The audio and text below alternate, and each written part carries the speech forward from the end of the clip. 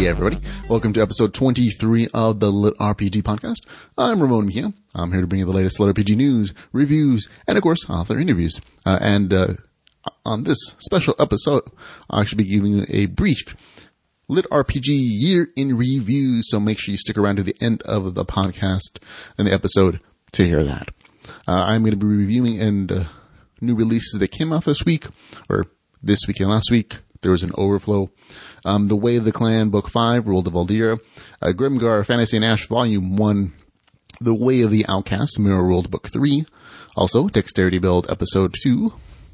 And Kingdom, Desperate Times, a 49ers LitRPG novel. Stalwart Sold Online, The Player Killer's Mark. And Digital Shadows, Witchtown. So those are the ones I'm reviewing or letting you know about this week.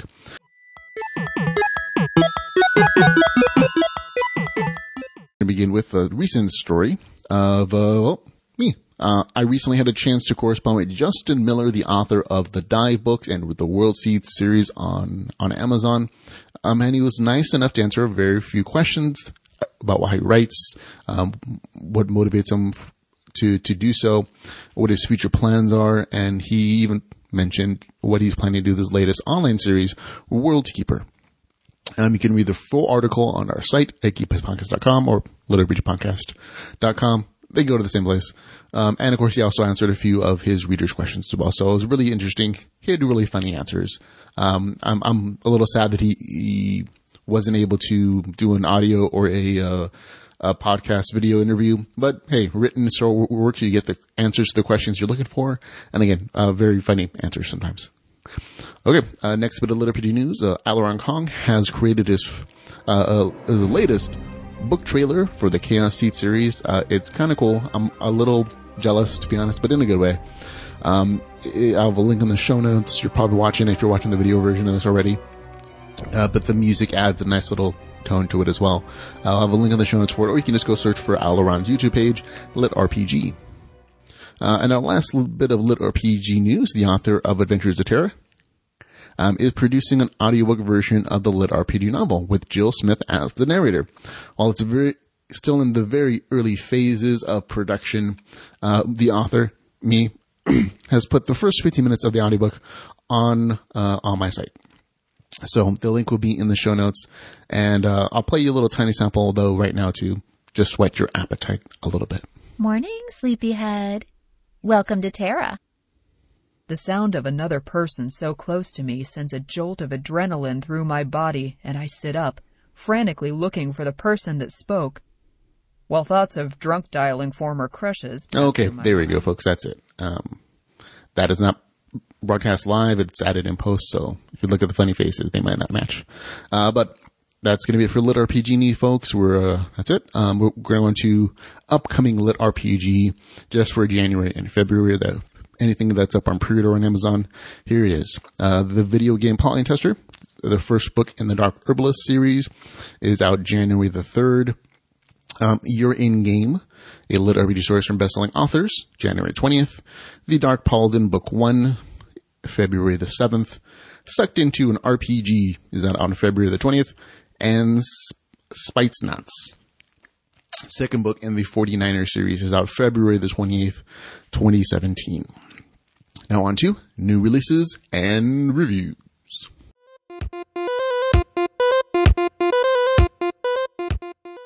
Okay, in new releases and reviews, first book I'm talking about today is going to be The Way of the Clan, Book 5, World of Valdira. I would really wish that some of these would get different titles instead of just numbers, but that's me. I'll read the book description from Amazon. The online game of Valdira, an enormous mysterious world, readily accepts anyone into its arms, with guaranteed endless adventures, epic battles, and fabulous treasures. Countless clans fight fiercely for land, participate in wars, spin intrigue, and lead spy battles. And somewhere out there, in the endless expanse of Valdira, the adventures of Rosgard continue. Thanks to fate and his own personal stubbornness, he's become the great navigator, destined to lead the naval armada and guide it directly to the lost ancient continent. My opinion on this, it's 224 pages, $5.99. It is available on Kindle Unlimited, always a big plus. Now this is less a review and just a notification that it's out. I haven't been following the series personally. It lost me after about book 3 and I haven't gone back. But fans of the series really seem to like it. It has mostly 4 and 5 stars on reviews on Amazon in the US. Of course, there are always complaints, sprinkled in there about translation and grammar errors, but that's something this series has been suffering from since book 1. So shouldn't come as a surprise that it's still there in book 5. Okay, moving on to Grimgar of Fantasy and Ash, Volume 1. Now, this, to me, is a delightful thing to see on Amazon, finally. It is 268 pages, $6.99. It is unfortunately not available on Kindle Unlimited, so, you're going to go in there with a slightly higher price tag because, again, it's translated from an entirely different language, so that adds to the cost of the book, unfortunately.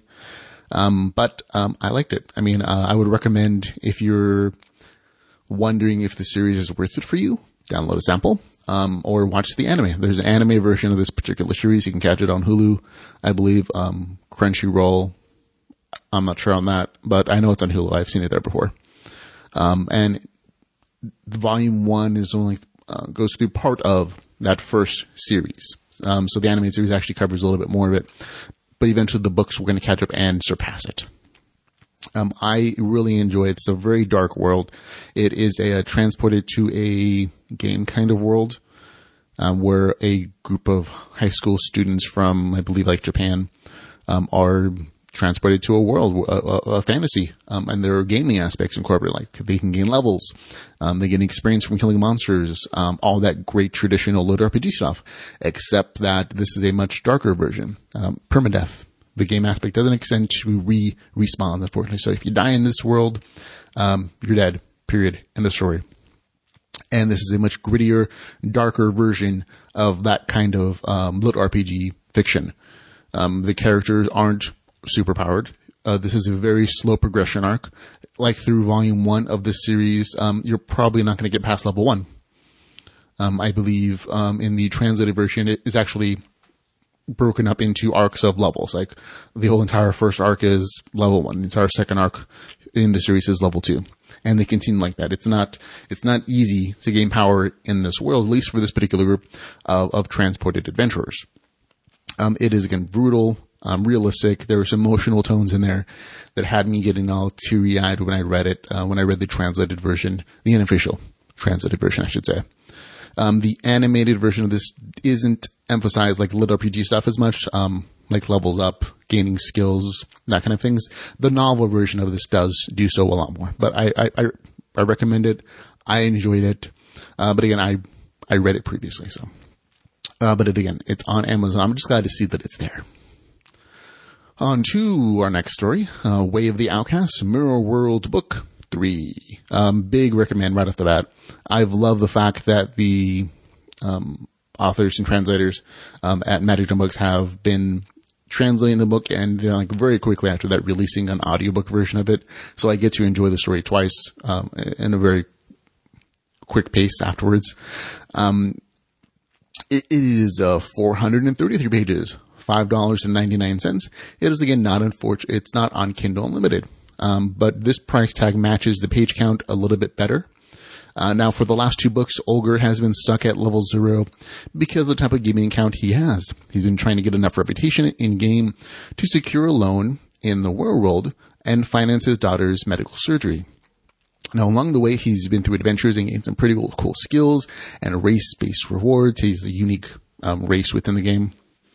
Now, though Olgerd, your favorite daily grinder, is back in book 3, this time he's a player. So he upgrades from a resource gatherer to an actual player this time around. And it's a part of a much bigger plan, a conspiracy almost, to unlock major content in the game for players by conquering no man's land with a slingshot. That's kind of the weapon choice he gets. I'm not going to spoil most of the story for you. It's too nice and interesting to do that to you guys. I like you too much. But I'll tell you that I really like the series. It hasn't suffered from a very common issue of over epicness, in my opinion. A lot of series have an issue like they have a great arc, but at the end of it, the character seems overpowered, so they have to figure out some way to make him even more powerful, more challenging, and the cycle continues until he very quickly becomes so powerful that nobody can challenge him. And that doesn't happen in the series. They're already into book 3, and I never felt that the character was so powerful at all. He was actually not powerful, specifically in books 1 and 2, because of his character run. He never got past level 0. So there was always a limit there of how far he could go and become within the game, just because of the type of system that was implemented as a game system within the story. But now he gets to finally start leveling. And I like the fact that that's that change. You could actually start into this series at book 3 if you like that more traditional leveling system. This would be a great entry point for you. But I like the first 2 books because they were different, because the character was an everyday man who was just trying to make a living and find a way to finance his daughter's expensive surgery through this VR immersion gaming system. And I like that about it. This is a big recommend for me. I like all the books. I pick them up as soon as they're available, so enjoy it. On to Dexterity Build, a LitRPG serial, Episode 2, The Hammer-Horst Mountains. This is from Stephen J. Shelley. Again, he authored the previous LitRPG series, serial series, Strength Build. This is Dexterity Build. I think in the future we'll have an Intelligence Build, maybe. That's my guess. But it is 44 pages, 99 cents. It is available on Kindle Unlimited. I'd only recommend purchasing on Kindle Unlimited because of the page size. But again, if you don't mind throwing a $1 US his way, I'm sure he'll appreciate it if you don't have Kindle Unlimited. But it makes more sense on Kindle. You can just kind of cycle through these without feeling like you're expending a lot of dough on a serial. It is short and sweet. Remember, in Strength Build, the player Nick became a pixel runner, a streaming VR gamer, to secure a financial future for himself and pay for his father's medical care. He learned the VR game company was trapping real people in the game and using them as non-player characters. That was the big secret in the first series. If you haven't read it, sorry, spoilers.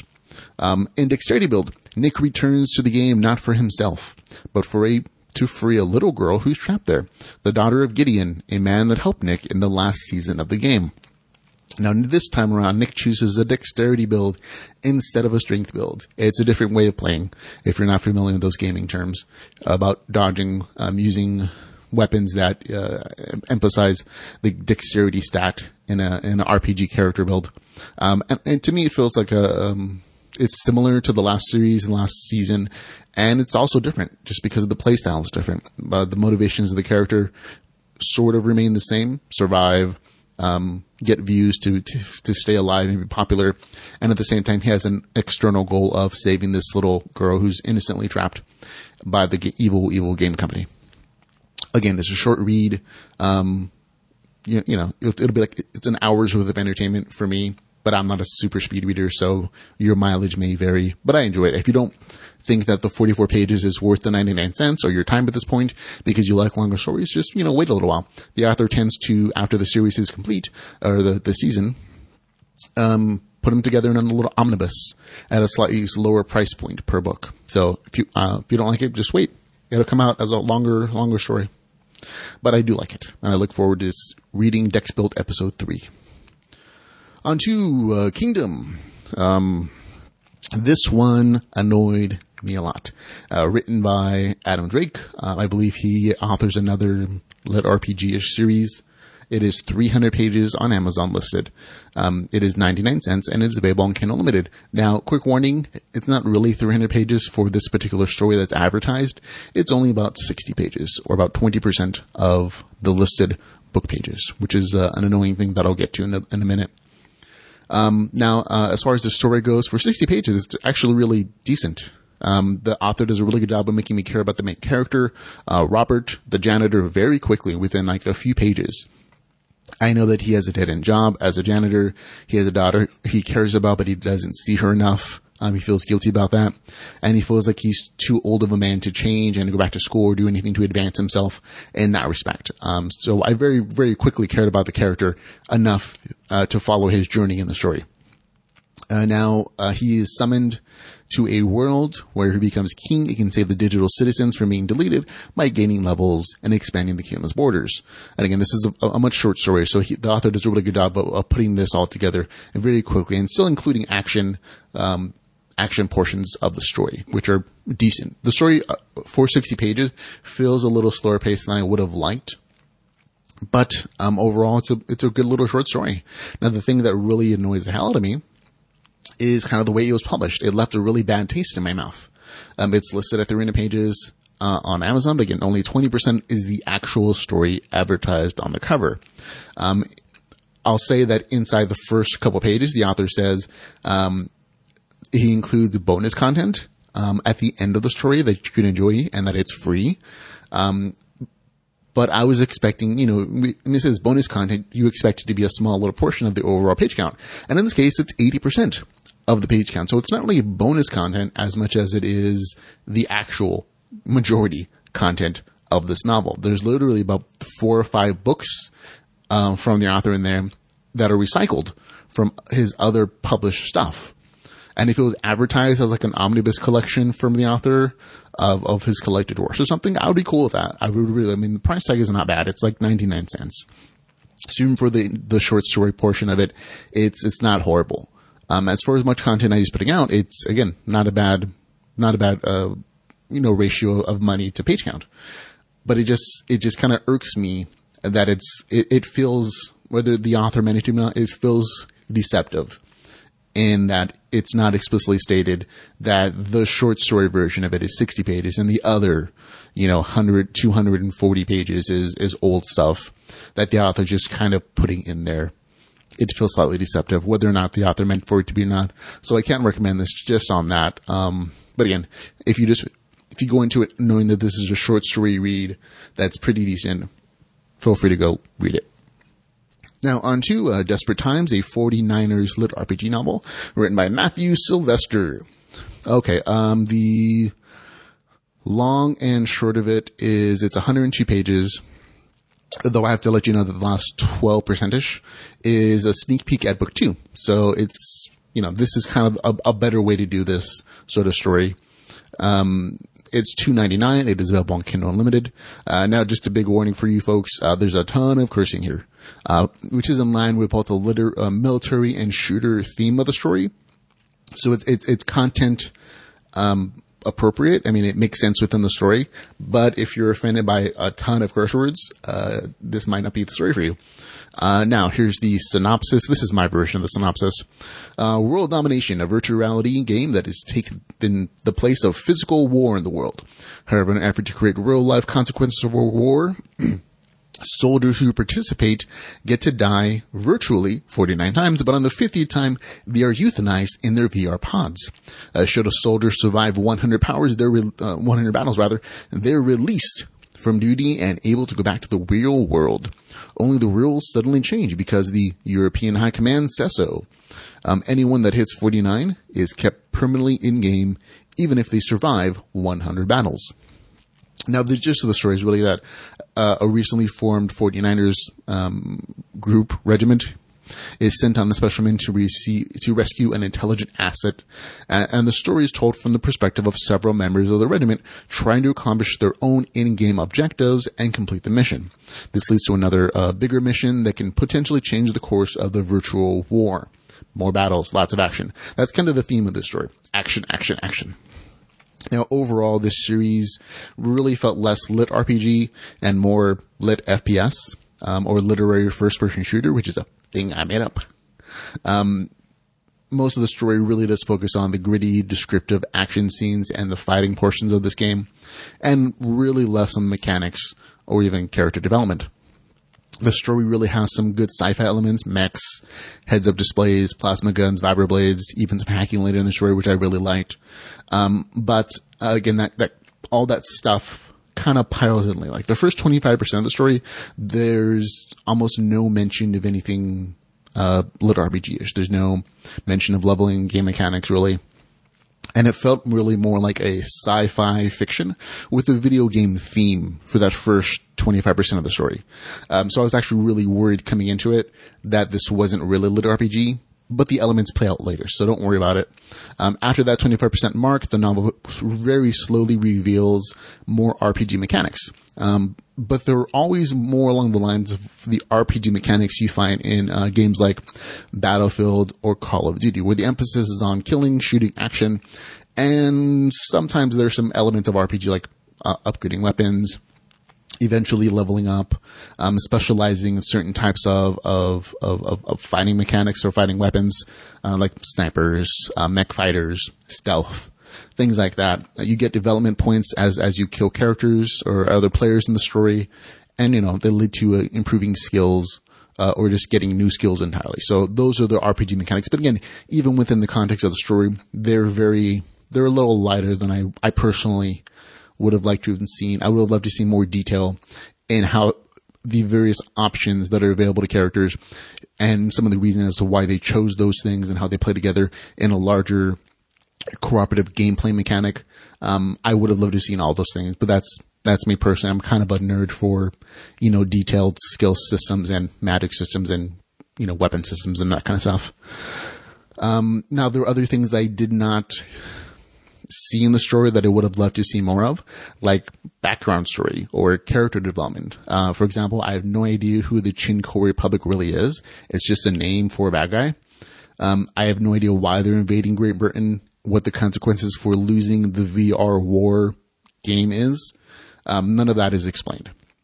It's very much like, bad guys, these guys, we're trying to defend, here's some action. And some RPG stuff is in there. I also have no idea who most of these characters really are, and nor do I care about them. And I'm not trying to be mean at all. It's literally, I don't have much information about them. And there's no emotional connection to most of the characters. I know their names. I know some of their physical descriptions. And eventually some of their weapon specializations. And that's how I identify them. I don't know what motivates them. I don't know why they joined this game. I'm assuming it's implied that they're conscripted, but why do they continue to fight? If someone killed French in the story, I'd be like, yeah, okay, who gets his bot? And that would be the end of my caring about the character. So that kind of gives you an indication of the amount of character development that was established in the story, which I was sad to see, because it's hard to continue reading the story when you don't really care if somebody dies. A few other niggling points that I have there. There's a lot of military language in the story, and it's not really explained most of the time. The author kind of assumes that if you're familiar with first-person shooters, and this is not untrue, you are sort of familiar with these terms. If you're a military person, you're also going to be familiar with this stuff, but it's harder to appeal to a larger mass if you don't at least explain terms the first time you use them. And of course, abbreviations and acronyms in the story are completely not explained most of the time. I know some of them, but I don't know all of them. For example, what's an APC? What's an VTOL? What's an LZ? MBT? ECAF? None of these acronyms are explained in the story. And to me, just to let your reader understand what you're talking about, you should explain them at least after the first time you use them. But that's me. Overall, the story wasn't exactly my cup of tea. I had a nice time reading it, don't get me wrong. I loved the action stories, the action portions. They were visceral, they were gritty, they were interesting. But that's the same way I feel about first-person shooters. I like action stuff, but I don't play them for the RPG portions of their storyline. So if you like games like Call of Duty, Infinite Warfare, more than you like games like Mass Effect, then this story might be right up your alley. And that's my review. On to our next story. I know there's a lot. Stalwart Souls Online. The Player Killer's Mark. Now in Stalwart Souls Online is written by Kay Fairbird. Her name isn't really big on the title page on the cover, so I had to write it down. It is 281 pages. It is $5.99, and it is available on Kindle Unlimited. Always a big plus for me. Now, to be honest, I had a very hard time staying interested in this story, which is unfortunate because I like the premise, which is maybe part of the issue for me. The characters sort of fall flat when I was reading them, and I had a hard time becoming emotionally invested in anybody, including the main character. And those are some of the issues I have there. The story also suffers from a comparison to Sword Art Online, which has an almost identical premise of being trapped in a VR world where death in the game means death in real life. Now, the story is not a copy of Sword Art Online. I want to make sure that's clear. This is not just a fan fiction. It is not a direct copy, but you can tell that the author probably took the premise of that popular story and started writing from there, which is not uncommon, especially if you're a first-time author or you're writing just from something you love. You have to have a basis of starting your story at. And that's cool. It's just unfortunate that I kept comparing it as I'm reading the story to that other property, which I really, really love and I got really into and I'm a big fan of.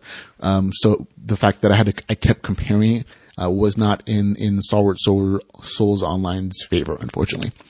For example, in Sword Art Online, the guy who takes over the game and traps everyone in it sets an immediate goal of accomplishing for them to accomplish if they want to escape. They have to get to floor 100, they have to kill the boss there, and then they can escape. And so that kind of gives them motivation in Sword Art Online to level, to grow powerful. Not everybody does it, of course, but the players who want to escape the most are the ones that are motivated to grow more powerful in the story and to level and to kill monsters and stuff. And that does not exist in this particular story. There's no, in my opinion, motivation for anybody to leave the starting town if they just want to stay alive. And there's no way for them to know how to escape. It's really vague as to what the point of taking over this game world is, besides just a crazy admin's masochism.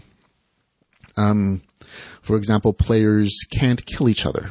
With the exception of the game masters, who are former game masters, they can be killed. But the other players can't kill each other in player versus player combat necessarily. They have this personal shield that prevents it. So there's no, that's another loss of motivation in players becoming more powerful. They can't be killed by anything except the environment and monsters and stuff. So they don't have to worry about, bad players coming in, just killing them. And so there's no motivation for them to get stronger from that aspect either. So again, I think there are some missed opportunities in the story, to create motivation for characters to grow powerful, and create character development. There are some things I really did enjoy about the story, but they were mostly related to the points where the story wasn't trying to be like Sword Art Online. For example, I love the politics in the North Star Guild. I love the run through the Dark Forest dungeon. And I like the unique character classes, like the Brawler character class in the story. When the story was trying to be its own thing and not trying to be like Sword Art Online, as far as like a overarching story arc, I liked it a lot more. So if that had been the story, the main story of this book, I would have enjoyed it immensely. But in this instance, I couldn't enjoy it as much as I wanted to. If I was going to rate it, I'd give it a 5 out of 10. Pretty average, not bad, not amazing, but it's in there. So if you're looking for something to read, this is the thing to read, and it's on Kindle Unlimited, so you can give it a try without much risk. Okay, on to our next story, Digital Shadows, Witchdown. Okay, this is the sequel to Digital Shadows. 259 pages, $2.99. It is available on Kindle Unlimited. It is, again, the sequel to the LitRPG horror story, Digital Shadows. Now, in the first book, slight spoilers here, folks, players are trapped in the VR MMO horror game, struggling to survive against various creepy killer clowns and such. So there are a lot of horror monster tropes in there. Alistair and some of the others, I should say Todd rather, and some of the other characters were able to escape from that game in book 1. And in book 2, Todd returns to the game voluntarily to help other players escape by lighting the remaining soul lanterns so that everybody can try to get out. But this time they're up against some other new forces like witches. Now, if you like the first book, you'll like this one. It's a very similar theme. Just remember that this is a horror story, so there's lots of super, super graphic deaths and tense moments. But that's kind of a part of the genre as a whole. But again, reading the story again, I was like, oh yeah, there's a really graphic murders and deaths and dismemberments and things like that in here. So just a heads up, if you're not into like horror fans and slasher films, this is probably not going to be your story. But if you are into those kind of books, this is totally up your alley, man. And again, one small thing I didn't like about the second book is that they don't give you a recap or any kind of background as to why these characters exist in this world or really what's happening from the first book. So there was no recap, which many people are going to find hard to jump into book 2 without reading book 1. So if you're interested in book 2, you have to read book 1, unfortunately. Or I should say fortunately, because it's not bad. But there you go. That's it. Digital Shadows. And that's it, folks. I know it's a bit longer. We have lots of stories, lots of interesting opinions upon. But before we end the podcast, I want to give you a quick review of LitRPG for the year. This is going to be the last entry into the podcast for this particular year. Now, personally, I had a modicum of success with the LitRPG podcast. I made some goofy LitRPG videos. I interviewed some amazing authors this year, and I thank all of them for talking to me. I even published my own LitRPG story that did pretty good. Thank you, everyone.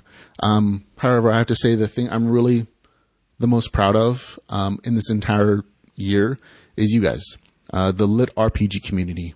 We as a community have gone from a few isolated posts on Reddit and a couple of blogs to a community of almost 3,000 people on Facebook. There were I counted over 250 LitRPG novels on Amazon, multiples of that on The Real Road and Wattpad and internationally translated works online. And a lot of that came out this year. Just in the last couple of weeks, I reviewed almost 20 books alone. And quite a few of those have come from first-time authors. And to me, that's really amazing, I have to say. And it's really only been possible because of you guys, the LitRPG community, readers, writers. We all come from various walks of life, guys, but we've created a unique, special community, in my opinion, where we're welcoming. We discuss things we love about the genre and give each other recommendations because we're enthusiasts and we like to share about the things we're passionate about. So I love that about our community. And sure, sometimes the discussions devolve into weird theories about, gnomes taking over the world, but that's okay, guys. So I love you guys. Thank you very much. I have to say to every person who had the courage to pick up a pen for the first time this year, who pushed that publish button, to every person that read some new author's book, LitRPG book, or contributed to our growing community in some way, I'm really super proud of you guys and ladies. And I'm especially proud to be a part of your community, our community, I should say. So just want to thank everyone and let you know that that's the thing that I'm most proud of for the year. And that's it. Hopefully next year our community grows even larger and we can welcome more people that read and write LitRPG, guys and ladies. Thanks again for hanging out with me today.